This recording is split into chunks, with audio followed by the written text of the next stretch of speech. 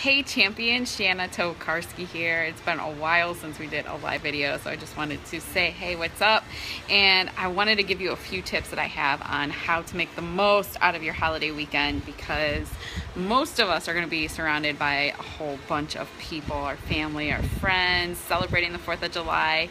And so I just want to share something that I have done in the past. I've done it really wrong and I've done it really right. And so I want to share some of the things that I learned. But if you have any questions, if I'm still live, I know it's the middle of the day, a lot of people might not be on, but if you're on and you have questions or want to add something, go ahead.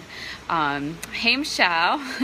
So here is what I recommend. Number one, be smiley, talk to people, care about them. If you can, take your products in front of people. I'm pretty obnoxious with my shaker. I'll put it in there, shake it up, drink it in front of people. Now, here's the key, guys. If somebody asked you, a lot of people ask me, I do a lot with social media, so they'll be like, oh, I saw what you were doing. What is that stuff? Oh, you're always lifting. What are you doing? Oh, you know, when I first lost weight, or my husband lost 68 pounds, they were like, what are you guys doing? The first thing most people want to do is just fire hose them with AvoCare, like AvoCare, the endorser, Spark, all these things. And I'm not saying that you can't spark them, share a spark with them, like, oh my gosh, you got to try this stuff. But you know what? Right now is not the time to talk about it. I want to enjoy the 4th of July. I want to have a good time. I want to find out what's going on with you. When are you free next week? Let's just meet up. You know, bring the kids, go to a playground. That's what I do. I'm a mom with toddlers. They go everywhere. So we do a lot of meetings on playgrounds. Totally fine, and it works. But yeah, I treat it like a professional would. You know, if you were a doctor or if you were a stylist, like a hairstylist, you wouldn't be like, pull out your scissors and cut somebody's hair right there. You'd be like, when are you free? So we can schedule an appointment.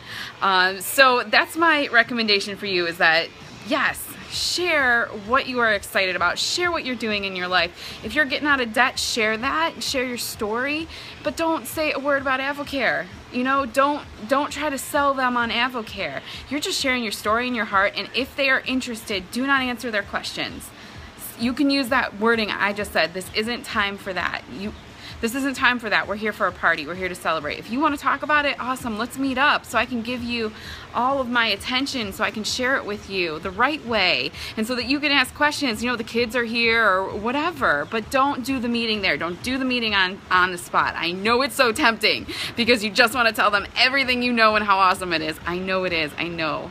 But think of it like a first date, okay? If you went on a first date, you wouldn't ask them to marry you when you first meet them at a cookout. You wouldn't do it, right?